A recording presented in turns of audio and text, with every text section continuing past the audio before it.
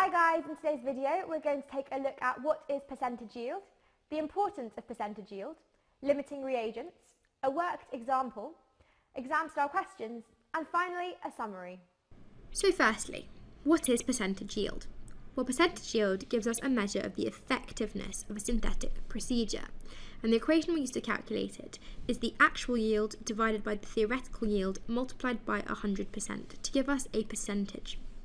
So what's the importance of our percentage yield? Because it is incredibly important. Well, the percentage yield tells us what percentage of our reactants have been converted into the products. It indicates how successful our chemical reaction has been. Now, percentage yield is not always 100%. This is due to many reasons. The first of which is that unwanted byproducts may be produced as a result of side reactions occurring. So I've indicated that unwanted byproduct by showing that little green compound over there. Not all of our grey reactant is forming our blue product. Some is forming this green byproduct. Some of the reactant may remain unreacted in the reaction vessel.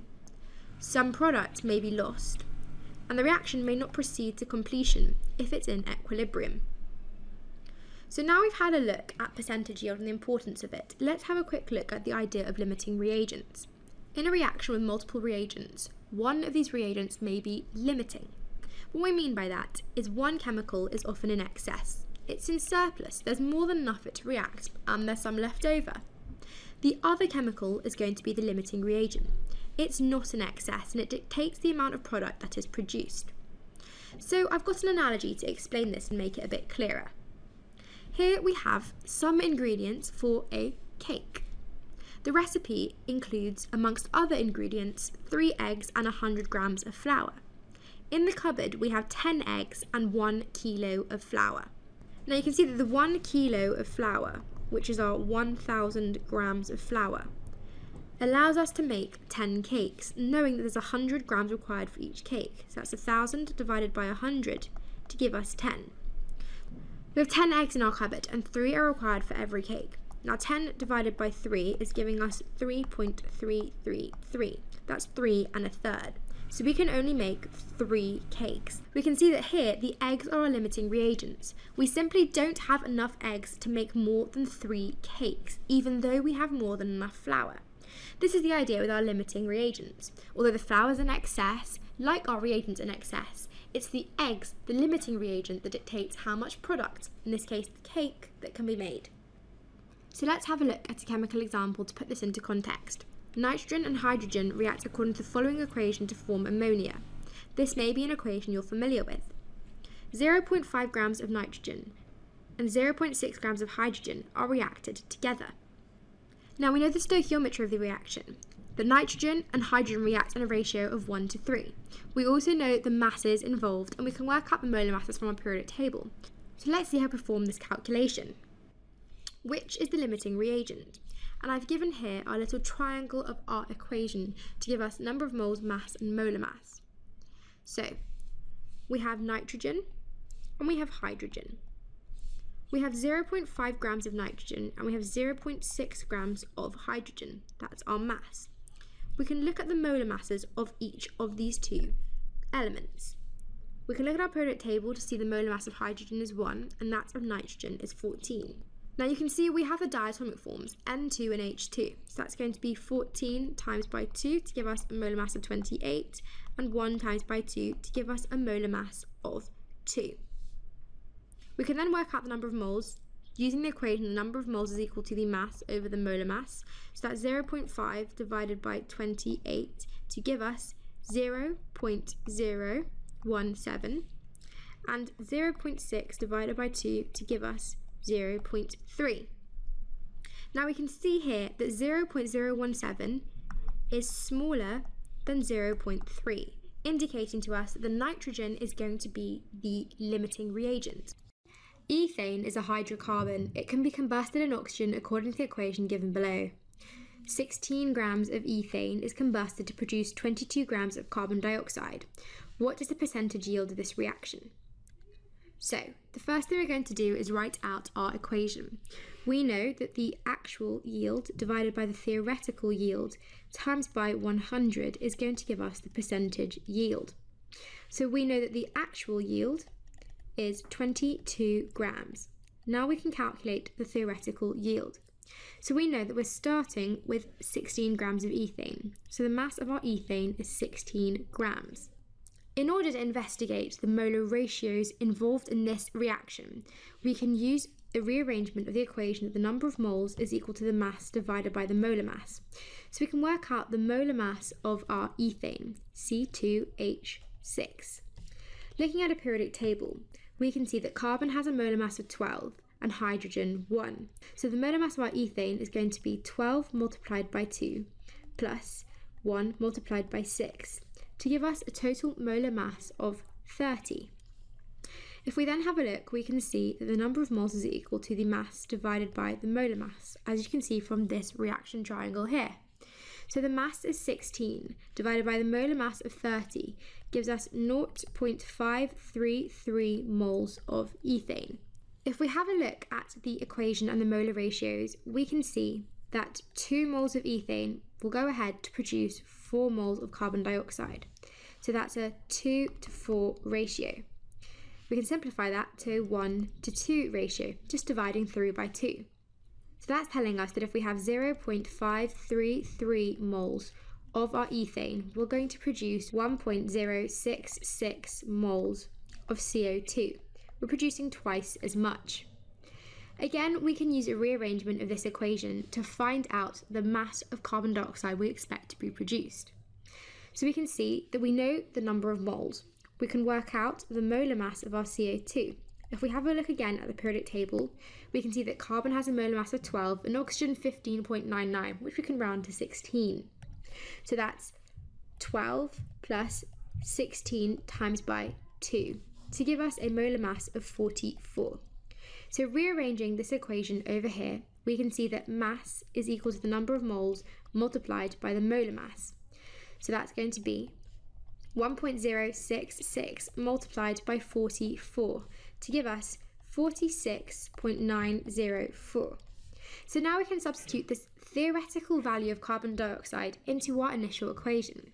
So the actual value was 22, divided by the theoretical value of 46.904, multiplying by 100 to give us a percentage, will give us that 46.9%. So the percentage yield of that reaction is 46.9%. Now to move on to question 2. NH3 ammonia can be produced by the reaction given below.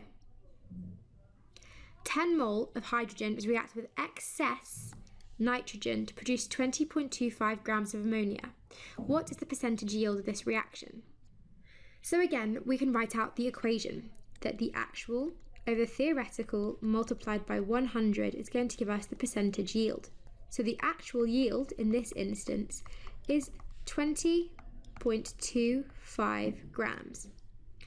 Now we're told there's excess nitrogen. That's telling us there's enough nitrogen, and it's the hydrogen that's the limiting factor. So from our reaction up here, we can see that 3 moles of hydrogen reacts to form 2 moles of ammonia. That's a 3 to 2 ratio. So if we have 10 moles of hydrogen, we're going to produce 10 divided by 3 multiplied by 2. That's 6.667 moles of ammonia produced. So now we're going to use a rearrangement of that equation that the number of moles is equal to the mass divided by the molar mass. We know the number of moles is equal to 6.667.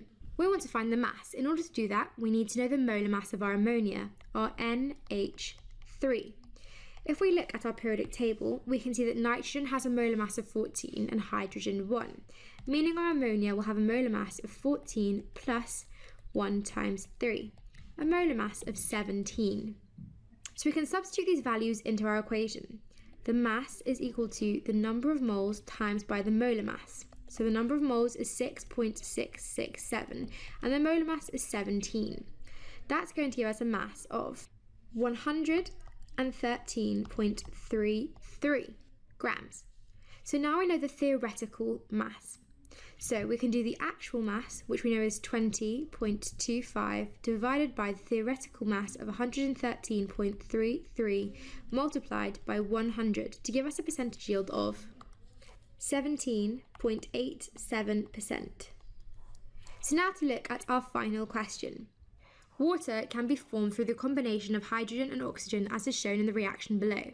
If 30 grams of oxygen and 3.5 grams of hydrogen are combined to form 29 grams of water, what is the percentage yield of this reaction?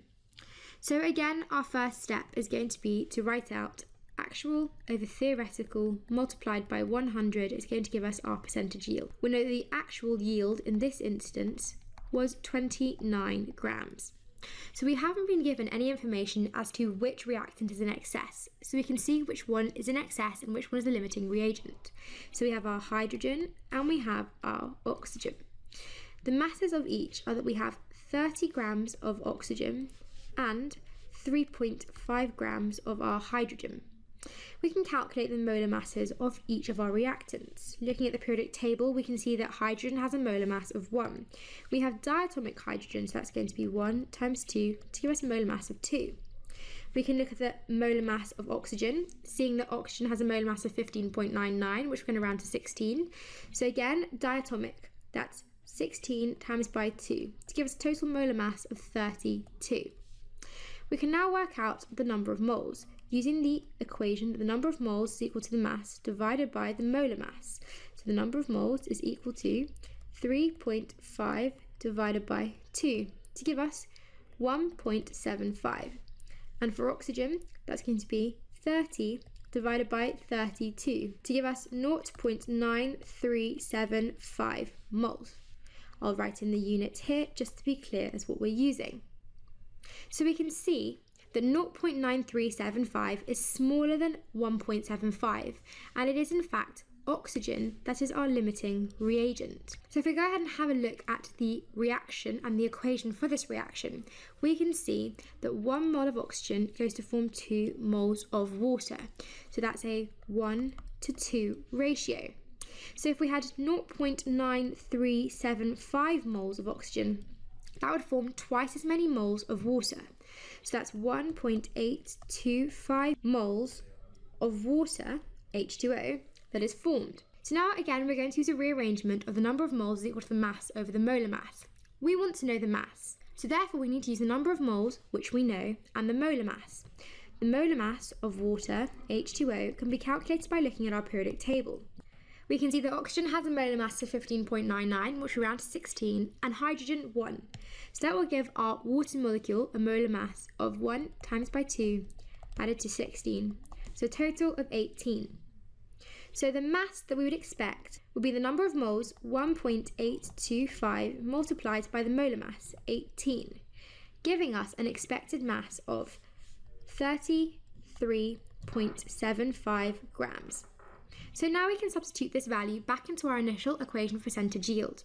The actual, which is 29, divided by the theoretical yield, which is 33.75, multiplied by 100 will give us a percentage yield of 85.93%. So let's take a look at question 4. Aspirin is formed in a multi-step process from a substance called sodium phenoxide. There is a 1:1 ratio of sodium phenoxide reacted to the aspirin produced. The molar mass of aspirin is 180 grams per mole, and the molar mass of sodium phenoxide is 116 grams per mole. The process consists of 3 steps. The overall yield of the first step is 90%, the second step is 80%, and the third step is 98%. We're asked to calculate the mass in tonnes of aspirin that be formed from 1 tonne of sodium phenoxide. This question, as you can see, is a rather long calculation question, and it holds 3 marks. So where do we start? Firstly, let's look at the overall yield. Well, we're told that the first step has a yield of 90%, the second 80%, and the third 98%. So we can work out the total yield of all 3 steps by multiplying these together, and then multiplying by 100 to give us an overall yield of 70.6%. So that is the overall yield of all 3 steps involved in this process to form aspirin from sodium phenoxide. So the next step is to calculate how many moles of sodium phenoxide we start with, remembering that the number of moles is equal to the mass divided by the molar mass. So the moles of sodium phenoxide is equal to the mass of sodium phenoxide divided by the molar mass. We're told we start with 1 tonne. That's 1 million grams. Divided through by the molar mass, which we're told is 116 grams per mole, to give us 8,621 moles of sodium phenoxide. Now if we calculate the number of moles of aspirin that's formed. So we know there's a 1-to-1 ratio of sodium phenoxide reacting with aspirin. So that's 8,621. We know the yield of the reaction is 70.6, so we'll multiply by 0.706, giving us 6,086 moles formed. So now we want to work out the mass in tonnes of aspirin formed, as that's what the question is asking us. So the mass, as we can see here, is the number of moles multiplied by the molar mass. So we know we have 6,086 moles. Multiplying that by the molar mass given to us of 180 grams per mole will give us 1,095,517 grams. We're asked to give the answer in tonnes. So converting to tonnes, we get 1.096 tonnes, just rounding up there. So this question, a long calculation question, holds 3 marks.